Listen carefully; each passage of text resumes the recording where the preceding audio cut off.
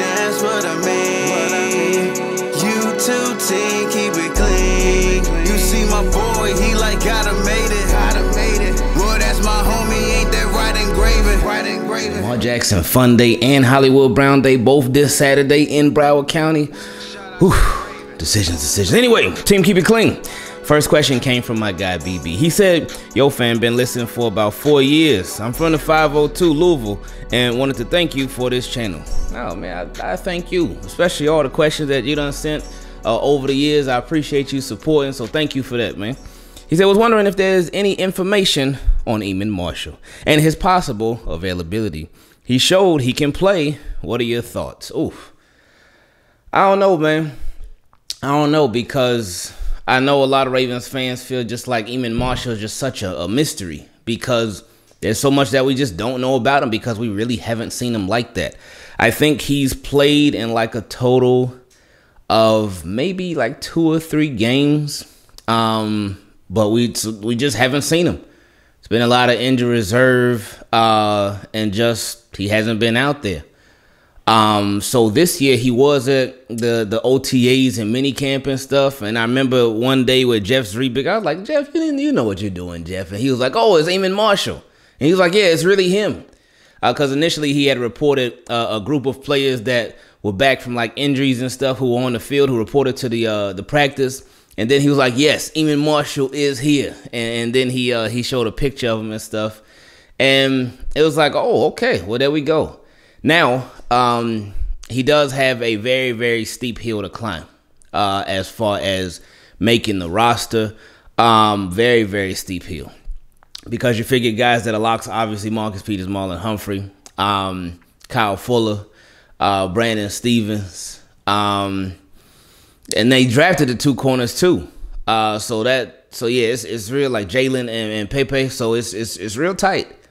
It's real tight. Darius Washington, even though I think he could possibly be on the bubble, but he will be another corner. And I think he has an advantage over Iman Marshall right now, especially his versatility. I remember Iman Marshall when they first drafted him. I never forget his Avengers story, because he said he was in the movies watching Avengers, whether it was Infinity War or Endgame, whatever it was, he was watching Avengers. And he said he got the call then. I'm like, man, what a memory, man, to be called from the movies. Good thing he took it, because I'm sure a lot of people probably mad at him because he probably hyped and all that. But anyway, he was a bigger frame cornerback, and I remember thinking, okay, well, this could be the Ravens, just a little shot, because I think he was a 4th round pick, so this could be like a little shot at them attempting to eventually groom him to replace Jimmy Smith. But I just haven't seen him out there yet. So hopefully he can be healthy, and hopefully he can really put it all together. And that's whether it's with the Ravens or whether it ends up being somewhere else, whether he ends up being on a practice squad, whatever it happens, hopefully he can end up putting it all together so he can make it on the field. Next question came from my guy, Gareth. He said, hey, Ingraven, how's Pookie? I would love to see how big she's got. Oh, let me see. Pookie, come here. Pookie, come here. Come here. Oh, come here. This is Pookie. That's Pookie. She gotten a little big. She's still small. I think she was the smallest golden retriever in. All right, man. She was the smallest golden retriever in her litter. So amongst all her brothers and sisters, she was like this tiny little retriever, but she's good, man. She's doing real good. But he's also said, do you think we should get move? Do you think we should get a veteran at wide out? Because I really think we need one. They're going to. Oh, here she go moving the mic. They're going to, because they're going to. You know they're going to. Who it ends up being, like, if hopefully they get somebody that really could really push them and push the other guys. If they're not gonna get somebody that's really gonna push them, then I feel like it will be no point. I feel like it'll be no point. Well, I mean, you still need for depth, but I just feel like I don't want them to just get a guy just to get a guy. Get a guy that's really gonna make you that much better. go in, man. Anyway, he said, I would love your input. Thanks for answering my question. Hope you and your family are having a great summer. You work too hard. I would love to see you take some time off. Oh, trust me, we always take time off. We were just on vacation last week. And even though we were still doing videos, that was in downtime. Because when you're on vacation, you ain't doing stuff 24/7. Well, I know, no, actually some people probably do.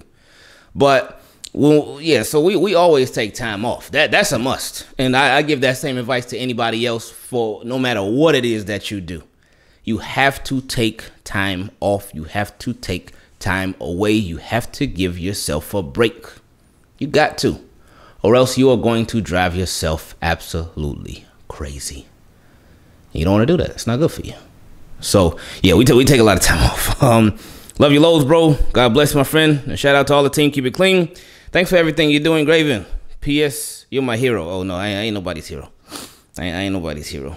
But maybe if Avengers hit me up or something, they need some little help. I'll be like, all right, what's going to be my specialty, though?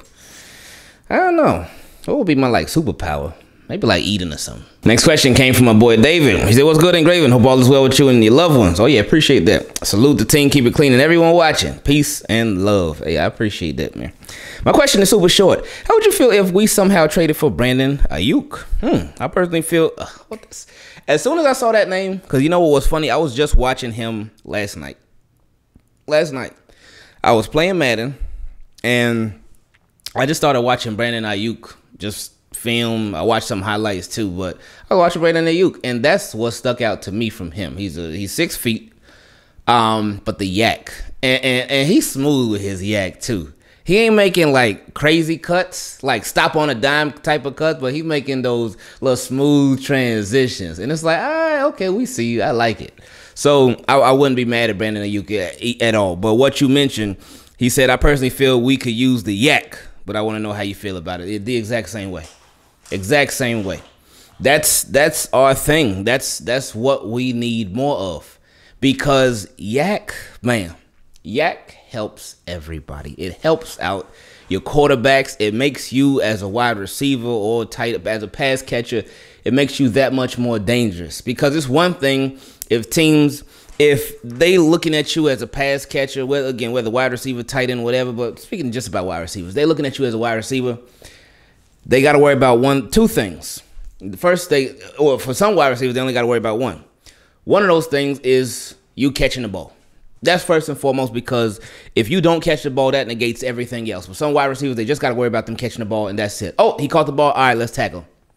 But for other wide receivers, they got to worry about them not only catching the ball, but what they do after they catch the ball. And that is that yak.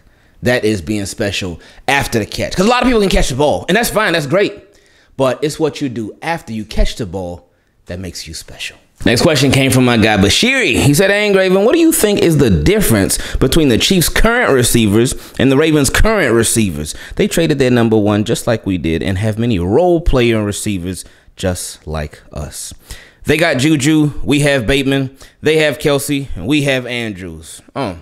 That's an interesting question. This is a fun question. I like this one. It's how they used. And the last question on this episode came from my guy Kevin B. He said, hey, Ingraven, how's everything going? I hope all is well. I read the article saying that Jalen Ferguson had an overdose off cocaine with fentanyl. Sad if it's true. I just buried my brother last year. It was said that he overdosed off of the same thing. He was also a very bright-minded person who gave a lot of knowledge about life and sports. He was a sports guru, I tell you. Hey, man, I'm sorry to hear about your brother, man. Sorry to hear about that. And yeah, it's just sad, man. Again, that's why we always say you never know what people are going through. You never know what people are struggling with. You never know what people are dealing with. So that's why it's so important to just try as much as you possibly can to treat people with respect, to show love to people, try to be nice to people. And again, like we always say, it's tough, man. It's tough because people will try you. People can be annoying. People can be rude. People can be disrespectful. People can be so much negative things. But it's important to just try to show them love and show them positivity. So yeah, real sorry about what happened to your brother. Sorry what happened to Jalen Ferguson too. It's crazy out there, man. It's real crazy out here, man. But he said fentanyl has been crashing communities, leading to a lot of deaths over the past 5 to 7 years. As I know of, even police officers have been dying from the use of this drug. People are using it to mix with any drug substance there is, from ecstasy to marijuana, just to make their drugs stronger. I just hope people can wake up and let this thing go, because it is very addictive and it's dangerous. Apologies for the long rambling, but it's just something that's been on my mind for some years now. Peace and blessings. Hey, no, you don't apologize for that, man. Don't apologize for that. Yeah, you have literally nothing to apologize for, man. But yeah, it's super unfortunate, man. And yeah, it's crazy, man. It's crazy, but that's why it's important to just try to stay away from all that stuff as much as you can, man. Try to stay away from all that stuff, because yeah, it's dangerous. Obviously, it's dangerous. And then like that's what and it's crazy because one thing, and you may be, if you do something right now, you may think, oh yeah, this is harmless. This ain't nothing. But enough times, one thing can lead to another, then another thing can lead to another, then another thing can lead to another, and I know you hear the term, like I know plenty of y'all heard it in school, growing up and stuff, gateway drugs, and thinking, oh, gateway drug, oh yeah, they just talking about this in like Dare, and I don't think they do Dare anymore, but whatever they do now. But you heard that term gateway drugs, but it is true. I've seen it happen with people that I know firsthand. I'm sure a lot of y'all have unfortunately seen it happen too. But one thing can lead to another. And you be thinking, oh yeah, I did this. Oh yeah, I could do this. Oh, I did this. Oh yeah, I can handle this. And it could just be a roller coaster. So in my opinion, it's best to just stay away from all that, man. Stay away from all that and just, oof. Cause like I said, it's too crazy out here, man.